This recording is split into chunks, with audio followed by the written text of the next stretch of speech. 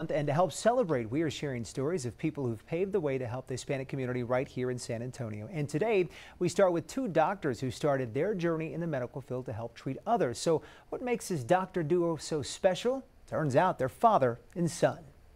I knew that I was going to be a neurosurgeon when I was like 11 years of age. Dr. Gerardo Zavala devoted his life to helping people. So through my career, I have been able to work with my hands back there in Mexico, all the way to more high technology, the technology that we have here in the United States. But I have seen all the evolution of how things have been changed during the last 30, 40 years.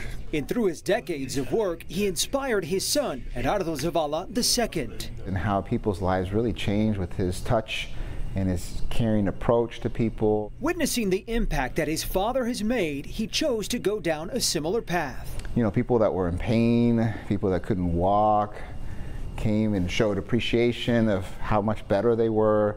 And I really found a calling in that. A doctor inspiring a future doctor. Now both men own their very own practices. But what inspired Gerardo Zavala Sr.? He says he'd started inside a classroom. And there was a subject about the nervous system.